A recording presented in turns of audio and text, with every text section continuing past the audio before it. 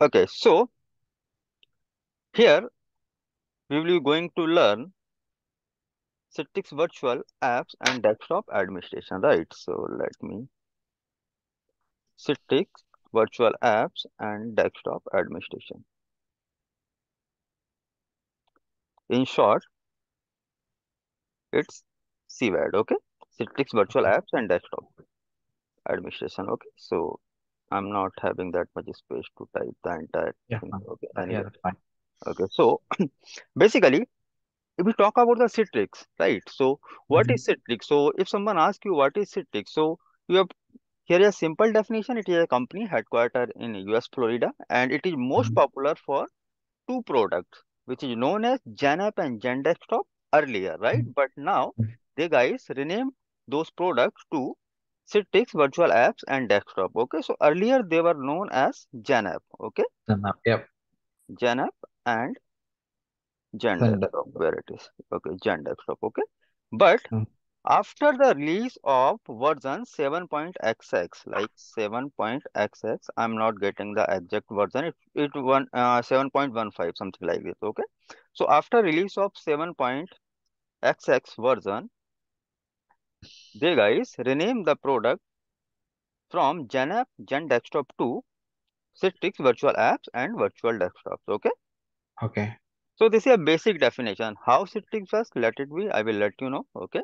So Uh-huh. before we start Citrix and how it works and what are the core component, right? What is Mhm. the class structure, what we have, what is the lab setup, okay, what I have created. So just let me know what is virtualization. Do you have any idea what is virtualization and how it works and why we use virtualization in production or in any other, you know, field? Yeah, I have a little knowledge of virtualization. Virtualization means, yeah, we virtually created the Mhm. machines in a physical machine, right? Physical machine, we are creating multiple virtual machines. And why we are creating? Uh, we can save money. We can save, you know, uh, Right, right. So managing. basically, when it comes to the virtualization, so we are using virtualization. With the help of virtualization, we can Mhm. utilize any hardware up to 90% of its efficiency, because in ideal world nothing is 100%, right? We are having some Yeah. losses, so we cannot utilize any component to its 100% efficiency, right? Some losses will be there, so you can consider up to more than 95% of hardware resources we can utilize. So for an example, like just suppose why we are using virtualization. So this is my laptop, right? Uh-huh. And in my laptop, as you can see here, I'm having 16 gig of memory, right? And Okay. my CPU is i7 10th generation, right? And it's having 8 logical processor, right? So Yeah. I think that CPU and that memory, which is 16 GB, it is more than enough to run Windows 10, right? Why? Because Yeah. as you can see, so far it is utilizing 6 GB of RAM only, right? Yeah. Rest of the 12 GB, not 12 GB, yeah, rest of the 10 GB memory is free for me, right? Means it Mm-hmm. is just free. I'm not utilizing it unless, I have to run some heavy software or some heavy loads on this machine, which we usually do not require to run those heavy softwares, right? And Yeah. coming to the CPU utilization, so as you can see, my CPU utilization is 20 or 30% in between, right? And rest Yeah. of the 70% of CPU is free for no use, right? So Yeah. with the help of virtualization, what we can do, we can utilize that free memory and free Free memory. resources, Yeah. right? So Mm-hmm. for an example, I have installed VMware Workstation Pro as a hypervisor here in my Win10 machine, right? Mm-hmm. So now let's see. I have created one machine here, and this machine is with 8 GB of RAM, as you can see here, right? So Yep. if I power this on, what is going on? Okay. If I power this on, in some time, you will see this is increasing now, right? Yep. And what is happening here? I am using one more virtual machine on my physical hardware with the help of Mhm. hypervisor, right? So Yeah. this is known as the virtualization. What I am doing, I have created one more uh, virtual machine here. Means Mm-hmm. on a single hardware, I am running two operating system. First one is this as a VM, and second one is my Win10 machine, right? So as you Yeah. can see here, now my memory utilization is almost 30. 14 Yeah. GB, right? Yeah. Mm-hmm. So I do not want to drain my laptop battery so far. So let me put it on. Why it is failed to suspend? Okay, try it. Mm-hmm. Okay, let me shut down this machine. Okay, so coming to the point. So basically, if we talk about the virtualization, the definition I already explained to you, right? So Yeah. for virtualization, we will be requiring the hypervisors, right? So basically, Yeah. hypervisors are of two type, right? Type 1 Yeah. and type 2 type of hypervisors. So what are the type 1 hypervisors? Type 1 hypervisors are the bare metal hypervisors. Means on a physical server, we directly install operating system as a hypervisor, right? And type 2 hypervisor is similar to VMware Workstation Pro. Why? Because to run that hypervisor, which is known as desktop application, we will be requiring some operating system. Means in my case, it is Windows 10. Means first I have installed Windows 10 as a operating system. Then I installed that VMware Workstation Pro or VirtualBox or any other application, right? So Yeah. this comes under the type 2 hypervisors, right? So Okay. now in production, Type 1, can you explain one more time? Type 1. Type 2, I understood. Type okay. 1. So type 1 is that just suppose you have a Dell server in your Okay. organization, right? Oh. Or Uh-huh. any server in your organization. So Okay. what you will Uh, do, you have to install hypervisor directly on this physical Okay. hardware. Okay. Why? Because, okay, let me explain you in some easier way. So how to do that, right? So for Mm-hmm. the same, just suppose if you have to install Citrix as a hypervisor, right? So Yeah. here is the ISO media we got from Citrix. So what you have to do, you have to create one ISO like bootable media from this ISO file. You can plug Uh-huh. it on your physical server or laptop or desktop, whatever you have, and you can Uh-huh. boot it from that ISO media. It is a kind of Linux operating system, right? And Yeah. you have There is to no install need it. operate a Windows operating system, right? Right, there Windows. is no need of Windows operating system, right? It is a Uh-huh. small ISO file for 581 MB in size, as you can see here. And what you can do, you can directly install this Linux over that physical hardware, and you will be able to access that hypervisor over the web browser, right? Yes. Yes. I And you know. will be able to create multiple virtual machine. Means what we are doing, we are eliminating that dependency of Windows operating system over there, right? Yeah. But on personal devices, we have no options, right? I cannot use my personal laptop in Linux flavor, right? It will be Yeah. quite typical. So coming to the point again.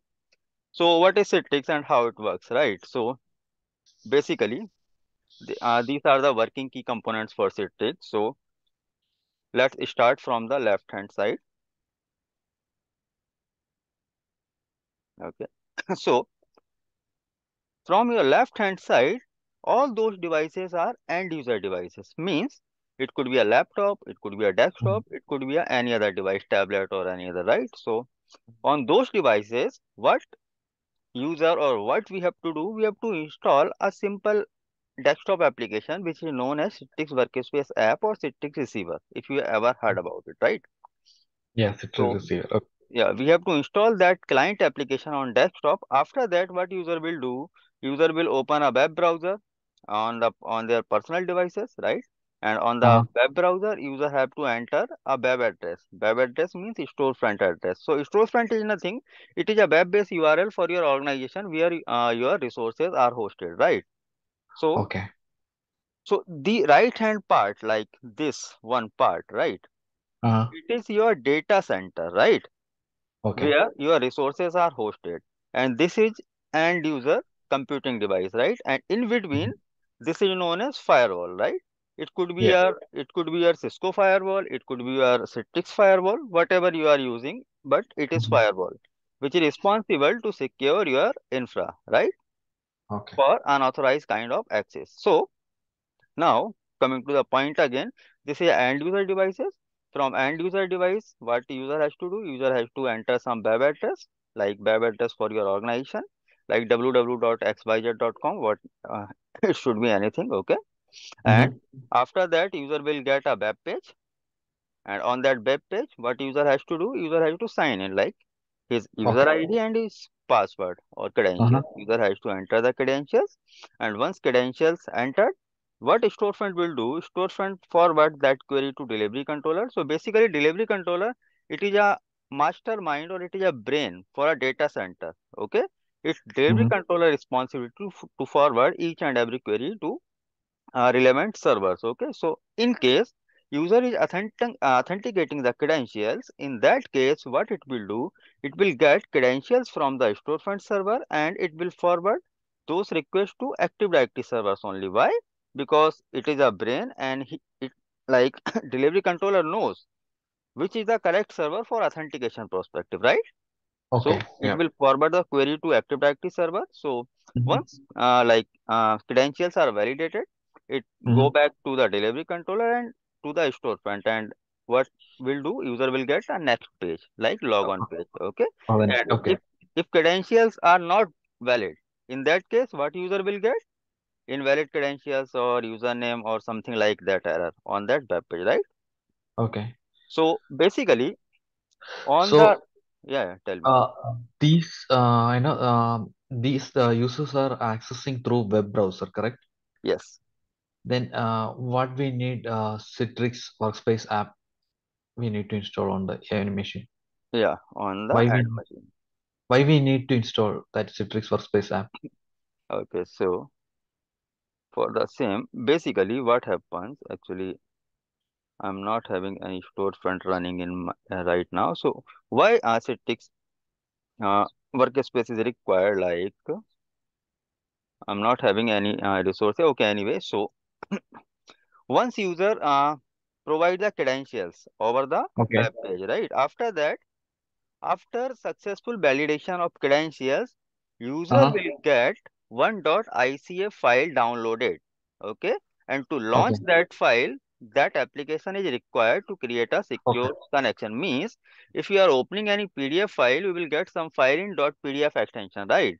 So to Uh-huh. open those PDF extension, what you will be requiring? Adobe Reader or any other Adobe tool, Reader. Okay. right? Okay. So in a Okay. same way, it will get one.ica file downloaded, and that ICA file can only open with the Citrix Workspace application, right? Okay. Uh-huh. So Uh-huh. that we will cover through practicals with Yeah. these Yeah. things, but that is your answer why this Yeah. That application makes. is Yeah. required. Okay. Like Okay. just suppose if you have to connect a server with remote desktop client, so what you will be requiring? RDP, right? Yep. Mm-hmm. So this is a simple application, nothing else. Okay. So Mm-hmm. coming to the point, so basically the core components here like delivery controller, storefront server, Citrix Studio, director, license server, and the hypervisor. Okay, these are the Uh-huh. hypervisor is not the core component. These are the core component of Citrix Studio, director, license server, storefront, and delivery controller, right? And Mm-hmm. Active Directory is Active Directory server. It comes from the Microsoft, right? And for Yeah. database, what we are using? SQL Server, SQL. right? Mm-hmm. So I hope you have some idea what is SQL Server. It is used Yeah. to Yeah. store the That. database, right? Yeah. Yeah. So whatever the database we will create for a Citrix site, all those databases So, will goes to the so the SQL Server. okay. So now I don't think so. I have to explain those terms like what is AD and what is SQL Server, right? Yeah. Okay, so coming to the core components, storefront studio director. So basically, storefront is a web-based URL. Okay, I will let Uh-huh. you know how to configure the store. Citrix Studio, it is a centralized management console. It is just a GUI console. With the help of Citrix Studio, you will be able to create the virtual machines. You will be able to manage users. You will be able to create a groups, delivery groups, right? So it is a Yeah. management console. And what is Mm-hmm. director? So Citrix director basically it is a web-based tool which is used to troubleshoot virtual machines or VDA kind of issues, VDA like VDI related issues, right? Like Mm-hmm. if any user is struggling somewhere or VDI is not working as expected, right? So in that case, we will use Citrix director tool to troubleshoot the VDI issue. Got it? Okay. We will cover up in with practicals in deep. License server, it is something as you can understand with the term license, it is responsible to allocate the license. That's it. Okay. Mm-hmm. Like just suppose if you are running 100 VDI in your infra, so what you have to do? You have to go to the Citrix and you have to purchase license for 100 VDIs. That's it, 100 video. right? Yeah. Uh-huh. So if you are using 110 VDIs, right? So in that case, you have to pay some extra, right? So this is Yeah. a task for license server. Okay. And Okay. what is hypervisor? Okay, so in the market for production, we are having three big players for hypervisors. The first one is VMware ESXi, okay. Second one Mm-hmm. is Citrix Hypervisor, and third one is Hyper-V, which is from Microsoft. Microsoft. VMware, Okay. yeah, and Citrix Hypervisor is from Citrix, and third one is VMware ESXi is from the VMware, okay. So Yeah. wherever you will go, you will get one of the hypervisor from those three only, okay. Uh-huh. And also we have some freeware hypervisors also available into the market, but like the big giants, the big organization, they never used to, uh, never prefer to use the freeware kind of things, right? Yeah. That's a Okay, risk. okay. So quickly coming to, is there any doubt in here? No, no. Okay, so coming to the like layers, what kind of layers we have in Citrix? So as I told you, this is the internal user or external user, right?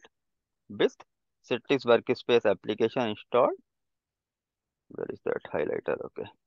So this is the end user device, right? Internal or external user, and the icon, what you are Yeah. getting here, the circle. This is icon for Citrix Yeah. workspace Yeah. application. Something. Okay. That that internal users device could be a Android phone, anything, right? A Right. tablet or anything. Tablet, Android, Windows, Linux, Mac device. It could be Okay. anything. Okay.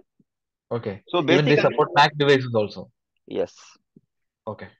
So we know this layer as a user layer. Okay. Yeah. Right. And next layer will be your access layer. Why? Because in access layer, we are using one web page to for user landing purpose, right? User will be landing Yeah. on our web page and on Authentication. our firewall for authentication, right? So this comes and whatever the security tools or firewalls or the web pages, whatever we are using, all comes under the access layer, right? Uh-huh. And coming to the next, the control layer. So control layer is it is something which is controlling the entire data center and operations, right? So Mm. in control layer, Active Directory should be there. Why? By because it is controlling the user authentication, right? Mm-hmm. And SQL Server, why? Because it is controlling the logging events, what users are doing, what is processing, what is opening, right? All And the log. Yeah. all the logs will be stored into the SQL Server. License Mm. server, it will be monitoring The how many license. users are utilizing the VDIs, what they have in data center, right? So it's Mm-hmm. license server task. And what is delivery controller? As I told you, it is a core component, it is a mastermind for Citrix. It comes from Citrix and to create the virtual machines, to publish the virtual machines to end user, to publish the application, all those tasks will be performed with the help of delivery Delivery controller. control. So this is a kind of flow diagram, or you can consider it as a kind of chart diagram, okay, for your better understanding. What is file server? File server usually So is in the file. Yeah. basically, if you have to store something, like just suppose you have created one virtual machine, right? And Uh-huh. what you have to do, you have to store that vdisk, the virtual disk, somewhere in your organization, right? So you have Yeah. two Correct. options, right? You have two options. Either you can store that virtual drive on local storage, right? Yeah. But local storage fails anytime, no one knows, Yeah. right? Correct. Yes. So for Yeah. the same, what we will do, we always used to prefer the network storage devices like SAN device or NAS Now. device, right? Yeah. So what we will do, we will store all the data of end user, whatever it is, on file servers only. Okay, we will get some network path and we will use that network path to store the data. Okay, Okay. and what is VDA? This is known as the, look, this is a control layer. It is controlling the things, right? But Mm-hmm. this is a resource layer, means whatever the VDA, server operating system, desktop operating system, Windows 7, Windows 8, Windows 10, whatever it is, okay, Windows Server 2016, whatever the virtual machines we are hosting as a VDA known for virtual delivery agent, okay. So Okay. all those resources will be there only, okay, in resource layer, okay. Okay. Okay. If we share the applications and everything we saved there only, right? Yeah. Mm, everything but though all those things comes under the resource layer. So if someone asks you in the interview how many layers are there in Citrix Okay. infra or data center, so what you have to do first, user layer, Mm. access layer, Access. control layer, and resource layer, and what in between the layers you have to explain the terms like what is control layer, what type of components will be there, right? It's quite easy Mhm. to for your understanding, right? You can Okay. keep it in your mind. Like if someone asks you for access layer, so access means you need some gateway to access. It could be Yeah. a storefront or firewall, right? Gateway means it's a gate for entry perspective, right? If you Yeah. have to enter somewhere, you will be requiring a path or a gate or a door. So that is your door. Okay, so the the entire infra exclude this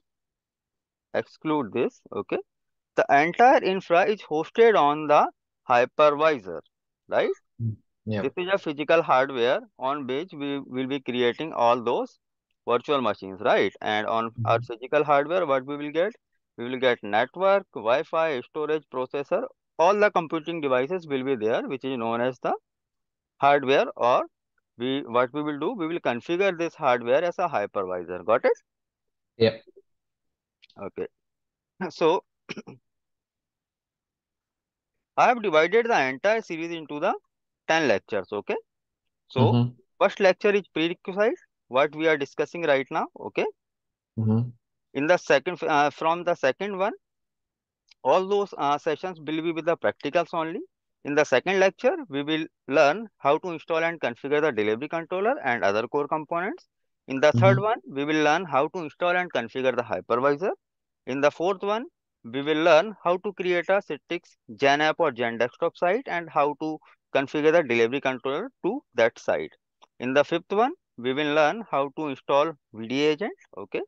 In the sixth one, we will learn how to create machine catalog. Seventh one for delivery group. Eighth one for storefront server. How to configure storefront. Okay. So from second to eighth, okay, all those will be practicals only. Okay. We will be configuring the core things. And in the ninth lecture, what we will do, we will test our infra, like how it is working. Means when user is accessing something from here, right, with the Yeah. help of storefront server, so he will be able to access the resources whatever we will publish, right? Yeah. So in the ninth one we will do that, and 10th lecture is for, it's totally up to you. In this we will discuss about the troubleshooting, like uh, what actions to be performed if something goes down and how to back up Mm-hmm. the things, right? So 10 Mm-hmm. lecture is totally up to you. Whenever you test the entire deployment, you can come to me anytime and I will schedule a class for your to cover all the doubts, okay, whatever you have on that time after creating the entire setup, okay. Okay. Now coming to the infra quickly. So these are the virtual machines which we have to create, okay. So first machine will be our domain controller. For domain controller, I have allocated 2 GB of RAM. It is sufficient, and that is my domain, techmtech.com. In your case, domain may be different. Okay. Mm-hmm. Second machine will be our delivery controller, and for that delivery controller, we will be requiring at least 6 GB of RAM. And host Mm-hmm. name I have given for this machine is DDC. Mm-hmm. And again, I have joined this machine into my domain. Okay. Mm-hmm. Third and fourth machines will be our hypervisors, and for both the hypervisors I have allocated 10 GB of RAM and I have joined those hypervisors in my domain. Okay, so first one and second. Actually, second hypervisor is for redundancy perspective, okay, but for learning perspective, we are good with one hypervisor as well, okay. On hyper. Okay. And again, for our desktop client, what we will do, we will use two Windows 10 client machine. And again, there is no requirement to use second machine. We are good with one as well, okay. Okay. So it is a simple infra. So what you have to do, you have to configure a domain controller with Uh-huh. ADDS. ADDS will be there in domain controller, right? So uh, you have to configure a domain controller with DSCP and DNS, okay. And Okay. in the second one, what you have to do, you have to create a server machine with Windows Server 2019 operating system. You have Uh-huh. to change the host name to DDC and you have to join that machine into the domain, right? Okay. And for this one, you have nothing to do. I will let you know with the practicals only how to create that thing, okay? And Windows Mm-hmm. 10 you can easily create and you can join it into the domain, okay? So Yeah. now coming to the requirements, we have only 5 minutes remaining. I think I have to schedule another session for you after this. Okay, no worries. Okay, so coming to the, I'm just typing the things here. Why I'm not getting that typing box. Okay, so coming to the hardware requirement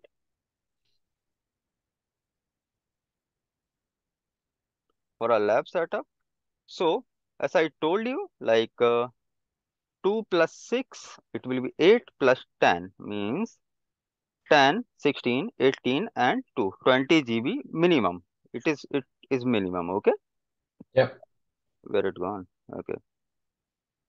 Okay, so if you have more than that, it will be great actually for smooth operations, okay? So Mm-hmm. 20 GB is minimum hardware requirement. And coming to the like storage. So if you are having SSD in your device, so 512 is sufficient for me, okay? If you have Mm-hmm. more than that, it will be great. Okay. And coming to the processor, so I think it should be greater than i5 8th Yeah. generation. If you have more than that, i7 or any other processor, it will be good, okay? But it should be at least of this with at least 4 cores, okay? Okay. And coming to the OS family, so okay, go to the software. Which laptop you are having with you, Win 10 or any other? Windows 10. Okay, so on Windows 10, what you have to do, you have to install VMware Workstation. Yeah, it's already installed. Okay, VMware Workstation, whatever the edition, 15 or 16. Okay, you have Mm-hmm. to create, you will be requiring the server ISO media for Mm-hmm. 2019. Okay, and Okay. Win For 10 each ISO media. Yes, for each in a virtual machine, how many processor we have to put for each virtual machines? You mentioned one, how many one, RAM. one is fine. One is fine. One logical processor is fine. Okay, Okay. okay, and Win 10, and from Citrix side, like Citrix Virtual App and Desktop side, I will share that ISO media to you. Okay, Okay. over your Google Drive. Okay, so Okay. you can download those ISO media and also Citrix Hypervisor ISO media. I will share with you over the Okay. WhatsApp. Okay, so that's it. The infra. So just let me know what hardware you have right now with you and what is the configuration.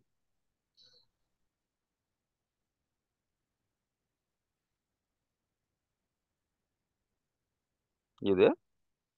Hello. Yeah, yeah, Yeah. I think I have 64 GB RAM in my laptop. yeah, it is quite good. And what is the processor? i7 only. I think so. Okay, Yeah. so what I will do from tomorrow onwards, okay, Mm-hmm. I'm going to create the